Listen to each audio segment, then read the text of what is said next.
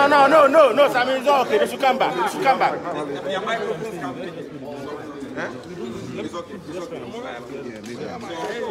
Ladies and gentlemen of the media, we thank you for your hand.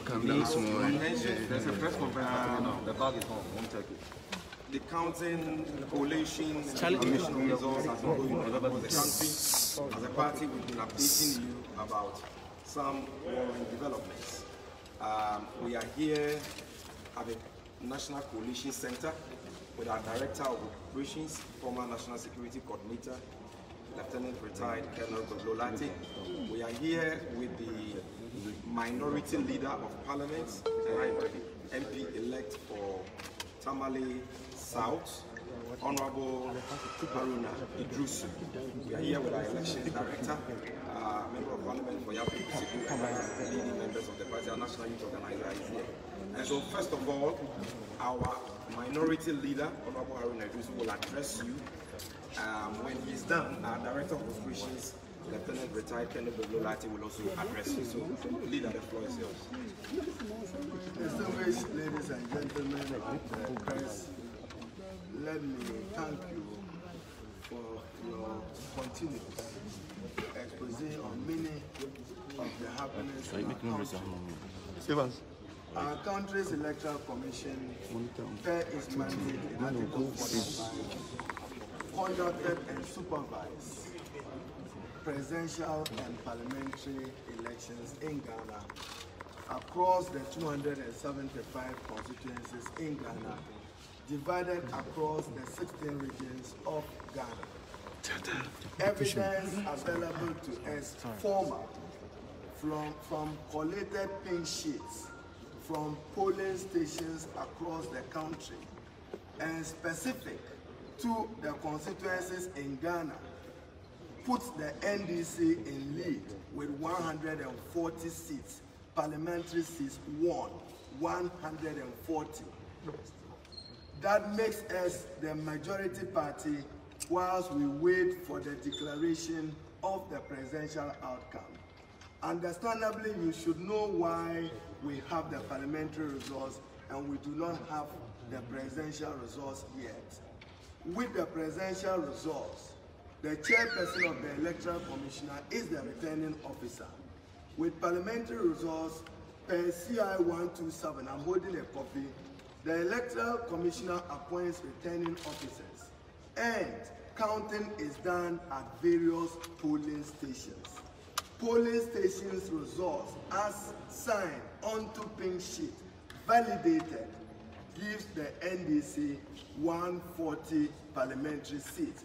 I will share the list, but note that there are attempts by the new Patriotic Party government, led by Nana Addo Dankwa Akufo-Addo, shamefully, to want to subvert the sovereign will of the people of Ghana, and even to reduce our parliamentary numbers by 5, targeting the Takwa constituency, Sefiwiansu constituency, Upper Denchira West, Sine West, and Techima South.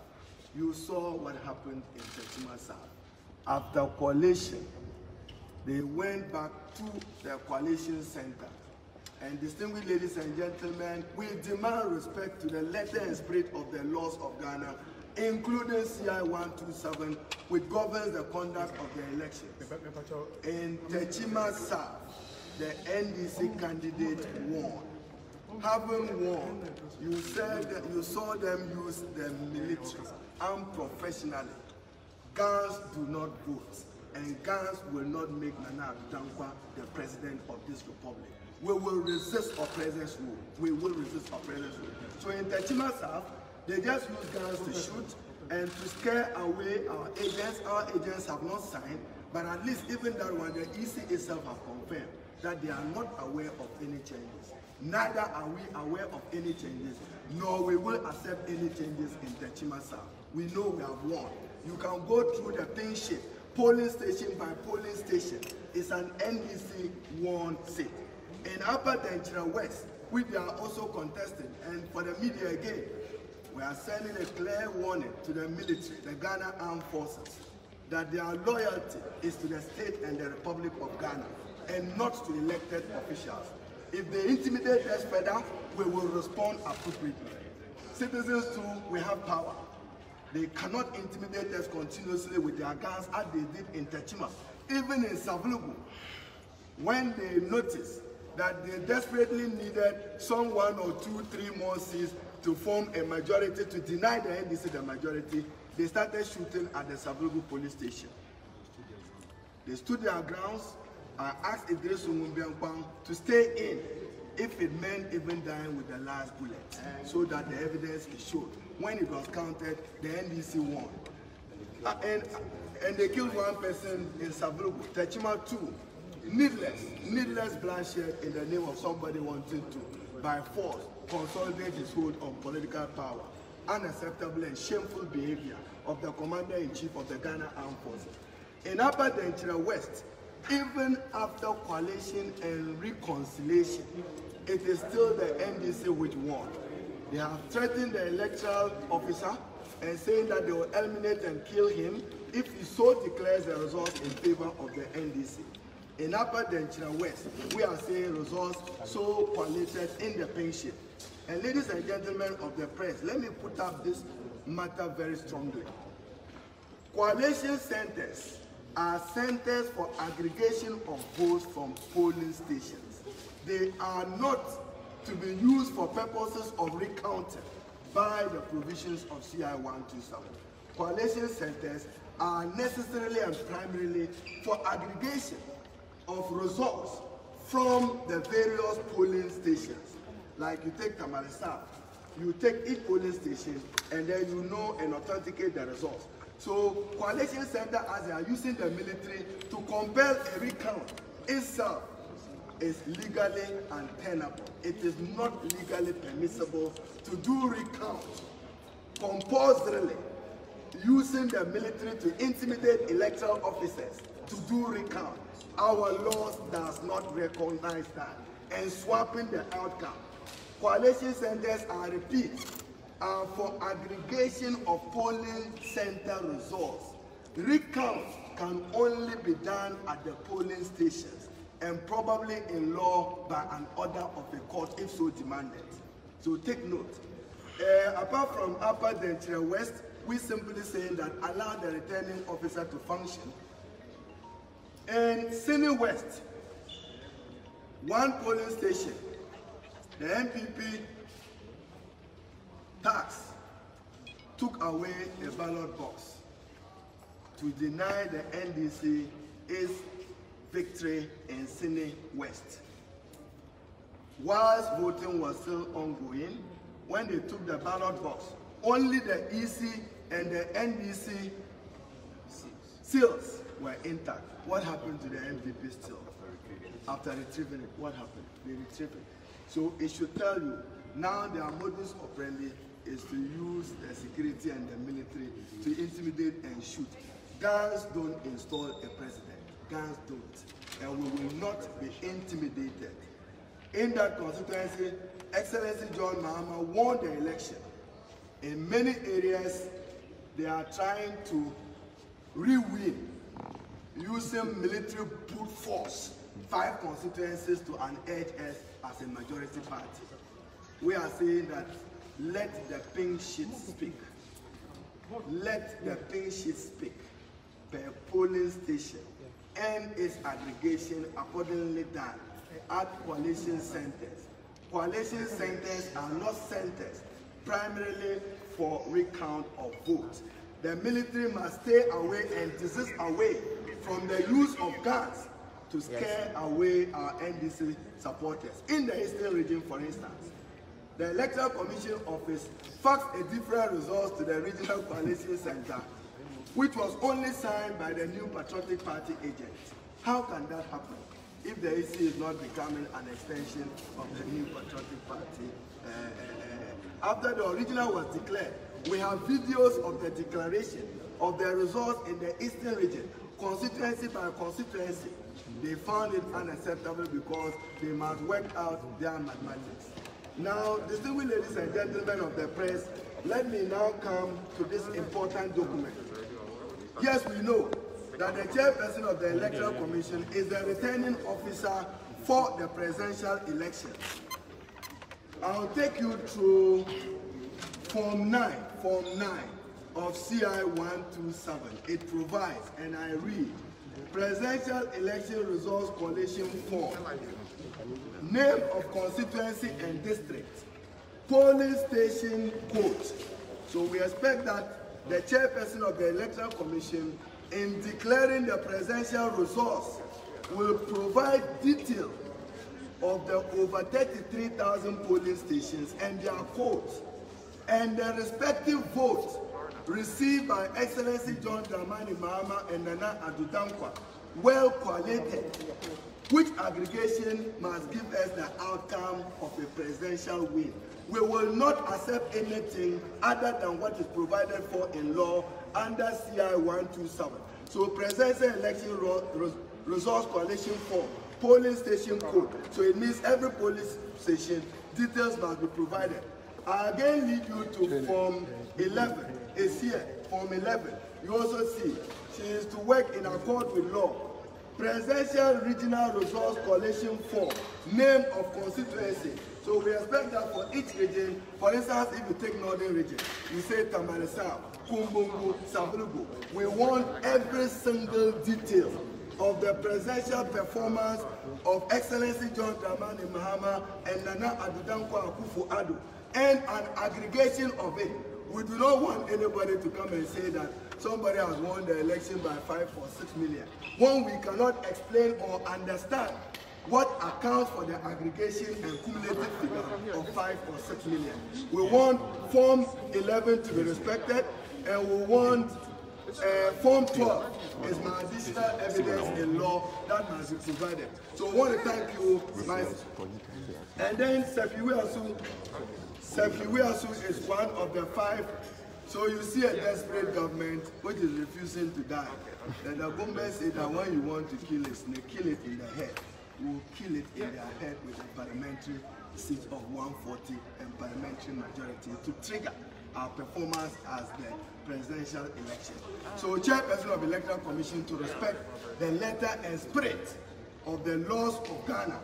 And again, the 5th constituency is Sefiwe Asu that they are desperately trying to overturn. They are compelling and forcing our party agents, again, using the military.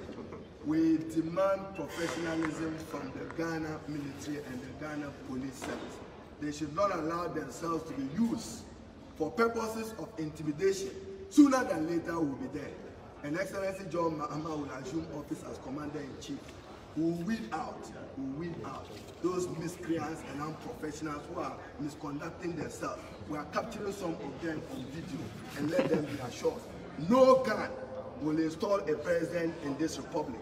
And we have alerted our supporters across the country. We will respect the sovereign will of the Ghanaian people and the legitimacy of their terms, not the threat of a gun or a weapon by any policeman or any soldier. We refuse to be intimidated. You see them outside there, tell them if they want, they should point the guns to me. I'm not a coward, and we are not cowards. Let them do it. We will not succumb or yield to those pressures. So, ladies and gentlemen of the media, demand from the chairperson of the Electoral Commission respect to CI 127 and how presidential results and its outcomes are declared and collated, consistent with constituency and polling station results and aggregation. Demand that there is no recount per our laws at coalition centers. Coalition centers are centers for aggregation of results. Parliamentary results we know because we have agents who aggregate polling station performance and feed us in. We know we have a majority of 140. God bless. My senior colleague will address you on the security issues.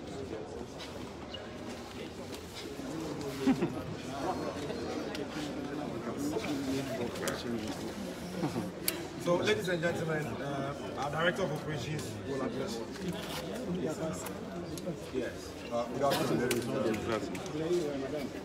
Now, I think that Honorable Haruna has touched on the crux of the matter.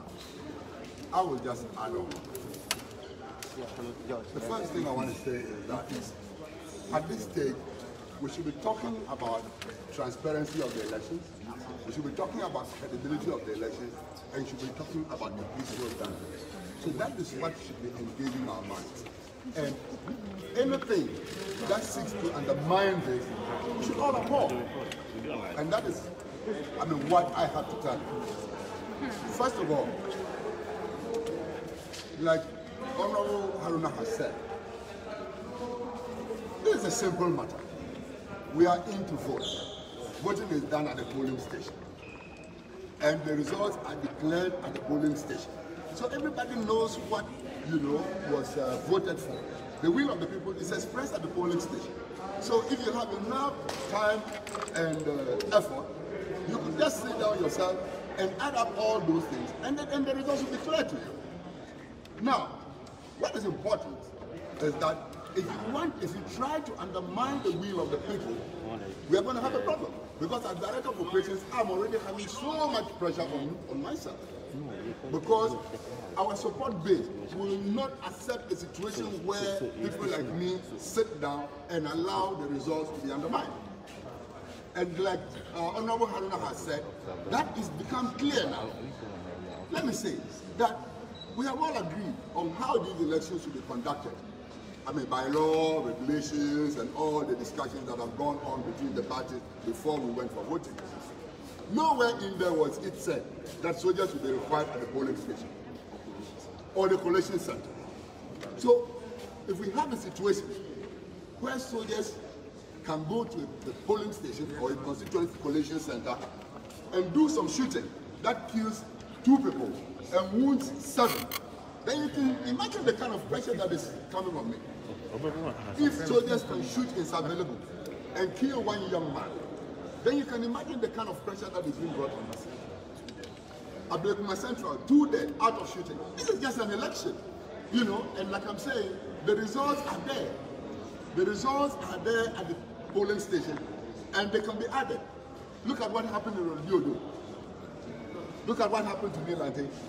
The main thing here is that our military should be professional and stay out of this election. This is a simple election. We vote, we count, whoever wins has won. The law prescribes how the results should be found out. Like I said, the appropriate forms have to be filled. My understanding as Director of Operations is that going by this simple way of collating the results from the various polling stations, the NDC has won 140 parliamentary seats and on course to win the presidential. Now, members of the media, what I want to tell you is that it's a lot of pressure on me when anybody tries to subvert this, because then the other side is not going to agree. And pressure will then be brought on people like us to ensure that that does not happen. All right, I told you from the beginning that we have to talk about transparency, credibility, and that is my concern. The tension that is brewing down there can lead to a distraction. And we all have a responsibility to safeguard the integrity of this country, the peace in this country. You see, we have asked our supporters in the constituencies involved, those 5 constituencies that Honorable Haruna mentioned, to stand their ground. They should stand their ground for fairness and insist that the right thing be done. There will be absolutely no impunity here, and nobody is going to accept any impunity. We will all do things according to the rule of law, and that is all that is going to be accepted. Let me say again that there is a lot of tension brewing out amongst our support base because of the illegality, the impunity that is being brought to bear. And you in the media too, I want to plead with you to contribute to this peace that we are all looking for. Let's have some peaceful elections. Ghana is known for that. Don't let us change it. For instance, UTD put up some results. And what did they do?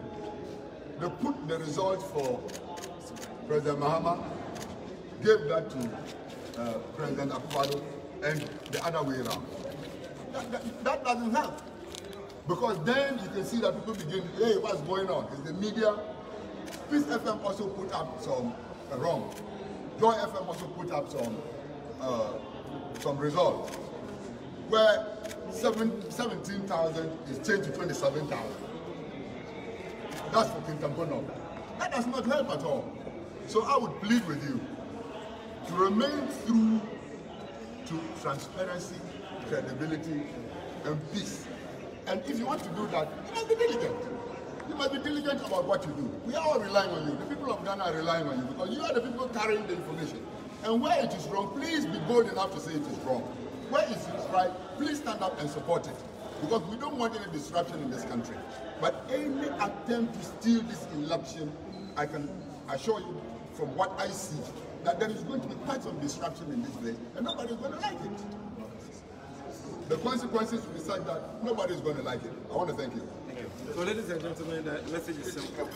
We have won 140 parliamentary seats. The MPP is trying to